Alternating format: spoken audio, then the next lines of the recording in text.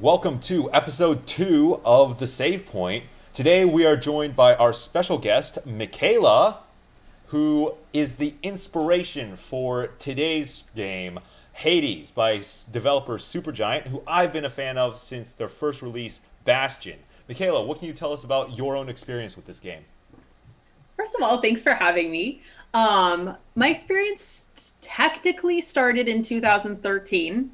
I went to PAX East and I must have stopped by the Supergiant booth. And although I never got to play Bastion, I got the soundtrack. And basically it was a staple in my car pretty much every day from then for a while after. And I knew that, like, I never played Bastion, but I knew that I wanted to give a Supergiant game a chance. So finally, when Hades officially released in 2020, that was the time. So I decided to just pick it up, and I haven't really put it down since then. Yeah. Oh yeah, absolutely. I think I've dumped about 70 hours into this game in the span of a 2-week time. So we're just going to go ahead and jump right in. Actually, you said you have a little piece of memorabilia you'd like to show the audience. Is that the CD? No, your shirt. Oh my God, sorry. I always forget about this. So yes, I have like a radical 80s Zagreus shirt that I love and adore with all my heart. And yeah, so I figured we can't stream Hades without it. And I feel like my screen is super warped, but you get the idea. You can see the radical Zagreus. Absolutely. Just if Zagreus went to a rave. Yes, exactly. And he would. You know he would. All right, we're just going to go ahead and jump right into the game. This is the beginning of our current run. It's going to be a Malphon Fists run, and we'll start with the Owl Pendant, which allows, hopefully the first boon we get will be Athena, and we'll see what kind of abilities she's able to grant. So if you'd be able to inform the audience a little about the background of the mechanics of the game. Okay, so it's kind of, there's a lot to it. But game mechanics is that it is a series of procedurally generated dungeons. It's a roguelike game, which in essence means that you play, and then when your health runs out, you die, and then you must begin again at the very beginning. Hades is very special, though, because with each death comes an upgrade of sorts. So you can collect items, begin to upgrade your character, and also get little bits of story, which makes even a failure really rewarding. So essentially, when you die, it's not like you feel like you failed. In fact, sometimes you kind of look forward to it. Because when you die, you get to go back home and then speak to your side quest characters. You get to upgrade a little bit, and then you get a little bit more of the story and a power up every single time. So that's one of the reasons why it's so good, even in the roguelike sphere. Absolutely, and every time that just creates an unparalleled replayability value for this game as well. So I'm actually here in Chaos's domain. So Chaos is the primordial creator of all things, and we weren't able to hear it right here and now, but even the pronouns it uses, because it's omniscient, omnipotent being. It uses Chaos themselves use they them pronouns. Yeah, and I love that because, I mean, number one, it just fits with their personality for sure. Something so like omniscient and omnipotent would be pretty genderless, I believe. And also, Chaos encompasses so much that, of course, they are the perfect embodiment of the they/them pronoun. Yeah, it's like no one can put Chaos into a box. Oh no. No, that's like the opposite of chaos. And I feel like that's a lot of what many people are dealing with today, are explored in many of the themes here in Hades. Oh, for sure. And it goes from even the pronouns like they, them for chaos, the type of romances that Zagreus is able to have. They seem incredibly nuanced, although they have origins, or at least we know that they existed back in ancient Greece. So a lot of the things that people think are, for example, progressive now, really did exist 2,000 plus years ago. We're just kind of rediscovering them. Absolutely, and they are absolutely not afraid to bring that straight to the forefront, and how it's incredibly normalized in this game, and how it's just nobody questions why people make the sort of choices for romance that they do. It's just there.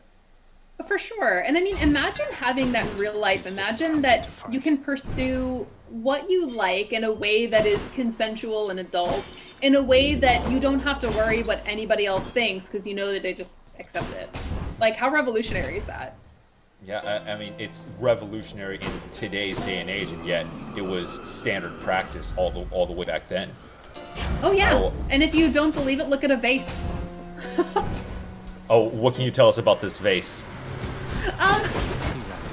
Well, if you look at Greek pottery, they'll depict quite X-rated scenes. I see, and I'm fairly certain you would find images of Achilles here, which is actually a character in this game. And what do we know about Achilles and his partner? So, again, as always, my knowledge of him is going to be very, very surface level. But what I know is that Achilles, I believe he fought in the Battle of Troy, if I'm correct. Patroclus was his partner. In Hades, the game, the way that they handle it is that Patroclus sort of fought on behalf of Achilles. He didn't want to fight in the war, but that's how Patroclus died. And then in the game, he was sent to Elysium, where the great warriors are laid to rest. However, that upset Achilles in life so much that he actually fought. And I believe in the true myth, Apollo guided the hand of Achilles' enemy, and then they hit the arrow, I believe, into his heel, which was his weak point, and he eventually died. And in the game, like going back to the game, kind of flip-flopping from the mythology, he started a pact with Hades to work essentially as a trainer for his son in his house, but he wasn't able to visit his partner in Elysium. And just the way they described it here in the game as well, like nobody questioned the nature of Patroclus and Achilles' relationship. They simply accept the fact that there is love there, and nothing else mattered. Exactly. It breaks Zagreus' heart to know that he couldn't see Patroclus in Elysium. Like, it took him a while to figure out, like, to put two and two together and realize that Patroclus was talking about Achilles, and vice versa, and all his very mournful type of messages in the journal were about Patroclus. So, but yeah, nobody thinks anything of it because they're like, that's his partner, that's who it is. And in fact, the funny thing is that Zagreus, I don't know if we have this conversation yet, but Zagreus has a conversation with Achilles to talk about, like, having multiple partners in, like, of course, a consensual way where everyone is knowledgeable about it. And then Achilles is a little uncomfortable because he's a one-person type of guy, which is lovely. And he was talking about, he's like, well, you know, it's normal. As long as everyone's okay with it, that's fine. I believe we just had this conversation with him. About Zagreus, Thanatos, and Megara now. Yeah, he's like, is this abnormal? He's like, no. And in fact, in the Greek pantheon, it's quite usual and normal for them to have multiple partners, except for your father. He has Persephone, and that's pretty much it. Which I think is lovely. Hades, the eternal monogamous, like the only faithful man in the entire Olympian pantheon. That's why I like him so much. I really do like Hades for that specific reason. He was the only one who was loyal and faithful, and like a true person who was truly, truly loyal and dedicated to his partner. So much that he, like, had pity on her. Well, not really pity, so much as compassion for her, and allowed her to be up in the surface for for at least 4 months out of the year so that she could see her mother.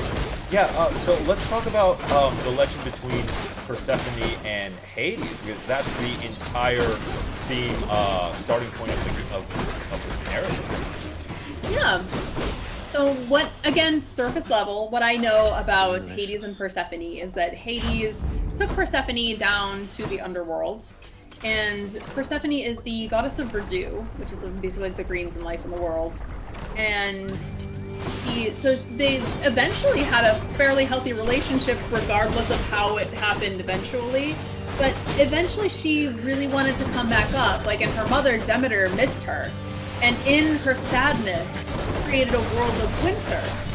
But so eventually Hades again took compassion on Persephone and allowed her to come back up to the surface to enable springtime through fall. And then when she's in the underworld, that's technically winter. So that's the Greek myth. So like the current state of the game as it is, we're still in the point where Demeter doesn't know where Persephone is yet, and the world has been plunged into that eternal winter, which you will, the audience will be able to see once they reach the surface.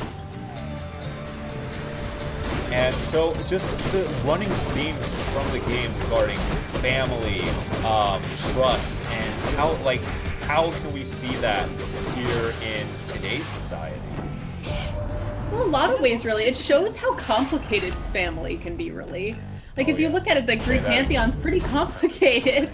So, and I like how Zagreus really tries to bridge the gap between his family as well. Like, he obviously has a really good relationship with his family on Olympus, even though he sort of eventually learns about a lot of their treachery in a way. But when I mean a lot, I really just mean Zeus. Like, it shows how complicated things can be, and how, like, if you, like, sometimes, if your family member is agreeable, obviously if they don't have some sort of, like, personality disorder or something preventing them from bridging the gap, like, you can kind of sometimes help to fix things that are broken, which is a really beautiful thing. I definitely feel a big theme of this game is reconciliation and redemption. Yeah, for sure. And even when some people have been through hell, has taken each other through hell, there is still just that spark of hope that you're able to reconcile. Like, for example, in the beginning of this story, Hades is a tool. He is so awful to Zagreus, and he withholds information from him. I don't know if I would go so far as to say he straight up lies, but I think that there's definitely manipulation there that, like, makes me feel like a deep discomfort. But then, the more that you learn, the more you're able to learn why he does it. There is a motivation for it that isn't just steeped in himself or narcissism or anything like that. There is a real reason for protecting Persephone, and indeed protecting the entire world from complete implosion in a way. And then you learn, like, the kind of bad guy isn't so much your father, even though he's kind of a jerk. It's more like it's Zeus. Yeah, it's always It's Zeus. It's like, in the Hades story, Zeus is the one who took Persephone down into the underworld. Oh yeah, like Persephone was seen as some kind of consolation prize. Yeah. And, like, but she explains that she's like, oh, I wanted to leave Olympus. It was fine. In fact, like, your father is very complicated, but we got along great together. Which Olympus is, like, really was a bunch of jerks anyway. Oh, God, yeah. You can tell even, like, in the game itself, the way that the characters get really jealous of one another. If you have a situation where you have to pick between the different boons, the other one will get jealous and attack you. Oh yeah, we should be able to see that here shortly. I've got a whole mess of boons right now. I think I've got Poseidon, Athena, Ares, and Dionysus. So hopefully we'll see a lot of that sort of family dynamic in action. But because a lot of Greek mythology was based upon the dynamics of just normal people, because yeah, we may say that people were born in the image of God, but no, God in the mythos, the mythologies are always written in the image of the people that wrote them. For sure. And if you want to think of it like in that way too, like you can just think that people create their own gods in their own image as well. And Danger Man is back, and he says, "Isn't jealousy a big running theme of Greek mythology?" Well, we're about to see, because sure. the Lernaean Hydra, Lerny in this case, yeah, he was originally slain by Hercules, who was born of jealousy between Zeus and Hera. And he had to prove himself at the trials. 12, I think it was 12 trials of Hercules. Yep. Yeah, but honestly, Hercules is a whole another bag of worms. Yeah, right now we're just focusing on the trials of Zagreus, just trying to get, just literally fighting our way out of hell right now. And doing a great job, mind you. Oh yeah, that's not me, that's just the game doing its own thing. I see, yeah, you're auto-playing. God, I wish it'd be so much easier to carry a conversation. Yeah, for sure. And you're going against hubris, which is another theme of Greek mythology. Speaking of hubris, excessive pride. Let's talk about the story of Sisyphus, which is this guy. Oh, I switched over. Oh, you got the boys. Yeah, I switched over the little thing that was supposed to be. Oh my God, they're so Sisyphus. Cute. But yeah, so Sisyphus is another Greek icon we can encounter in this game, and a lot of what Sisyphus has to go through, I feel like, is what many people in today's working era can relate to. Oh, for sure, because Sisyphus, even though like with Sisyphus he kind of earned his punishment. Whereas I think that normal people don't necessarily.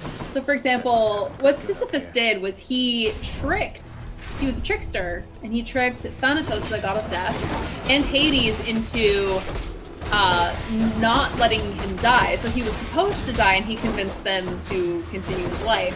And they were so angered by that his punishment was to be sent to Tartarus, where he lugged a boulder up a hill. And right at the moment where he believed that the top of the hill was there and the boulder could just roll down the other side, the boulder just rolls right back in his direction, square one again, starting from the very beginning. So I think life in general is very Sisyphean, and even this game is a great metaphor for a Sisyphean tale as well. And just all that effort, and for what? Just to be returned and sent right back to where you started. And every day. And the thing is, with the fact that it makes it sound like Sisyphus deceived the gods some way or another, but what actually happened, I think, is that Sisyphus simply beat the ones in charge at their own game. Like, these were the rules and laws set forth by Thanatos, by the gods of death, and yet Sisyphus was able to use the system to his advantage, and yet he was punished. Sisyphus was punished for it. Yeah, I think that in real life, when you can game the system like that in a way that still kind of adheres to the rules, I feel like there's a risk, but there's more a reward to that. Oh, here's jealousy. So right, here's jealousy right here. So we're gonna accept Demeter's boon. Thank you, Little Sprout. Little Sprout, I think that's so adorable. Because he's her actual grandson, she just doesn't know it. Yeah. Gonna make Athena jealous. And then makes Athena jealous. So, and I feel like a good example of regular people gaming the system against gods are what we see in the GameStop situation that we have currently. So that's a great example. Yeah, so we have regular retail investors going up against the gods of the stock market, these hedge funds with billions of dollars, and we beat them at their own game. And yet, so you want to know what these hedge funds did? They cheated the system and created a situation where we're essentially just pushing that forward. And they're using, they completely changed the rules into a way that only benefits them. Exactly. They buy out stocks that they feel are in danger, and that makes them more money because they don't. I think they end up selling it back in a way that makes them more money in the end. Yeah, I mean it's because what happened was the hedge fund owners were in charge of are also in charge of the brokerage firms, the place where the stocks are traded, bought, and sold. So you want to know what they did? They halted the trading of GameStop. So no more people could buy GameStop, therefore no more people can harm the hedge fund industry. And yet, so people lost out on the opportunity to basically gain more money, gain more resources, and beat the hedge fund in their own game. Yeah. So they really did pull the strings there. It's kind of the way that the best way I think it was explained to me, because I am a musical theater geek, is that think of the producers and the plot of the producers. It's just basically the producers for the stock market. Yeah, and in this case, it's like the stock market, the hedge fund owners, they're Hades, they're the Greek gods, and we are Sisyphus. Trying to game the system, but then get punished. Yeah, we get punished for following their rules and beating their game. Oh, for sure. And it really did expose. I think that one thing that was important for that is that it really peeled the rock so that you could see what's underneath. Oh yeah. And now the only question is, how do we fight our way out of hell to get out of this shitty situation that the people with power have put us in? I wish I could answer that question. I ask them myself that every day. Best thing I can do is just play games, inform the people, and have a good time while I'm doing it. Yeah, exactly. Oh, and speaking of having a good time with a friend. Hey! So we just introduced a romantic subplot with the God of Death. I love that. I will defend that. I was, oh god, speaking of that, I feel like it's just very much in my own, like, nature to be a little darker than normal people. So, we were watching Little Women yesterday, and, like, out of the blue, I was like, oh yeah, my family buried Alcott.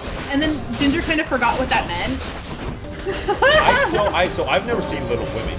Could you give us a little background on that? Oh, it's absolutely lovely. It is a book about a family in the 1860s, just of these, I forget how many daughters, I think it was 4 daughters.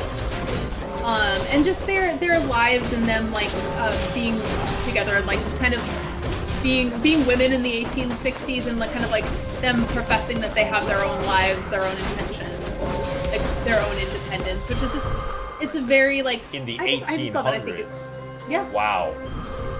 Like, that's unheard of. Women having choices? Gasp. Indeed. And, like, one of them has, like, a career, like, a lucrative one, and, like, it kind of goes through, like, her life and her dreams and the pitfalls and her sisters and some of the jealousies they have, and sometimes the sacrifices that you have to make for the ones that you love. And it's just a lovely story. But Alcott, because she lived in Concord, Mass, which is where my family's from, my family happened to own the funeral home there. So that's why I'm like, if I'm like, oh yeah, we buried Thoreau or Alcott, that's fine. Oh gosh. So how does that relate to your own family again? So my family is, they own one of the funeral homes in Concord, Mass, and they were around since the late, well, the funeral home's been around since before the late 1800s. However, I think it was my great-grandfather or great-great-grandfather came to America from Ireland.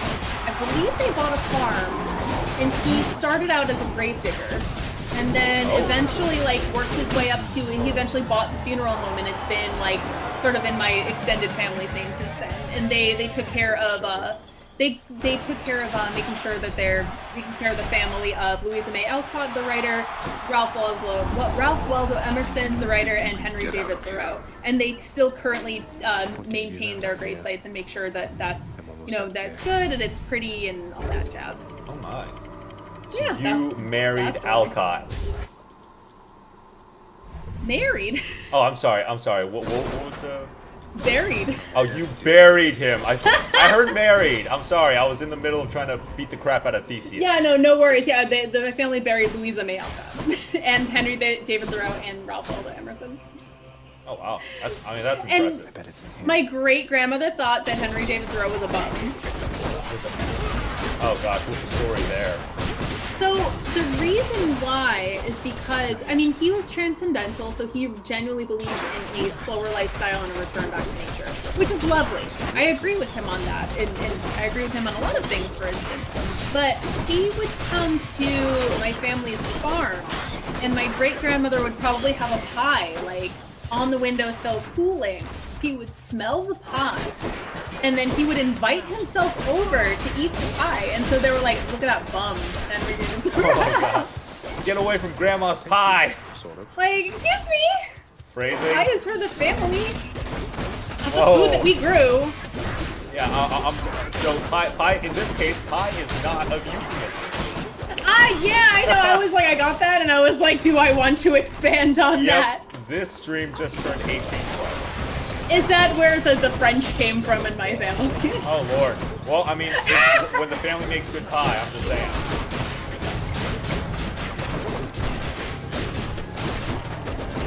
I can't believe you're already in the Temple of Styx. I feel like this just started. This is actually, I'm going pretty slow. We're at 26 minutes and I'm still not at 8. I feel like you blinked. Like, I blinked and then hi. Yeah, I mean, like, the bow is definitely slower than this. Yeah, no, if I had gotten the right moves from Athena, this would have gone much faster. Wow. And this is fast. Like, you have 22 minutes on the clock. On the heat gauge where, you can pick a heat gauge where each section of the underworld can only take 9 minutes. That one is like the bane of my existence. And meanwhile, you're like, I've done 7 22 minutes. I've done 7-minute clears, yeah. Holy crap! Yeah, my best is like 23. Oh no, so you get 9 minutes to clear Tartarus, and then it adds an extra 9 minutes onto Asphodel, and now when I cleared Styx, I'm gonna get another 9 minutes. But I've done the 7-minute heat too. Wow. Thanks. I don't think I've beaten it on the 7-minute heat yet, because I'm just all kinds of scared. Especially with the speed of a Malphon run with Merciful End, at least, it just makes for an easy heat number. All right, and now we are ready to go. Which aspect of Malphon are you using? The second one. So this aspect of Malphon. So this aspect of Malphon, the special is a magnetic fist. It draws enemies close to you, and then specials the crap out of them. Just uppercuts the crap out of them. I'm going to have to try that now, because I'm like, I wanted to watch your stream to be educated, because I am a bow bitch. And I will continue. Hey, don't say that about my friend. I like that. That's the best. All right, so let's see. So let's talk daddy issues. There's a fishing unit. You're like, let's talk something really like important. I'm like, fishing. I actually got dialogue from Hades saying, "There's a fish in front of me. There's a resident of Poseidon's domain in front of me, and he is just mocking me." Well, I'm gonna Yes, I've gotten that one too. And then it's like, "Are you inviting me fishing, fella?" And he's like, "No, I know I'm gonna kick your ass again." And you're like, "This is so and then I'm gonna kill that fish. You're gonna get my spear, and then that fish is gonna get it.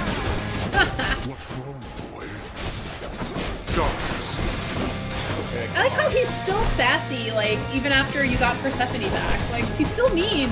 Yeah, it's like, this is my job now. I love that. It's so relatable. Like, speaking of Hades being relatable, I love all the job euphemisms they use. Like, as like a full-time worker, I can definitely get behind that. And yeah. all like a lot of the talk at the House of Hades sounds like water cooler talk. And I love it. Yeah, it's like Hades has become just another office space. Oh, and yeah. then each character should get interviewed, breaking the fourth wall, and then. Oh, that'd be hilarious.